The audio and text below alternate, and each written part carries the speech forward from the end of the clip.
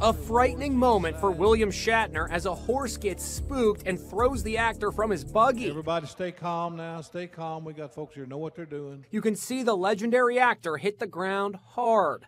But you can't keep Captain Kirk down. He walked away from the accident and even went on to win the competition in Kentucky.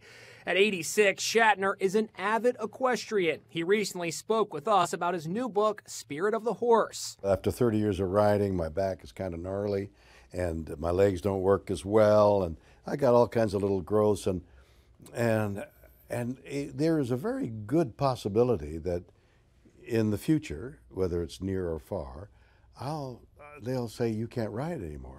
And judging from how he bounced right back from this scary scene, it's clear Shatner will continue to buck the competition.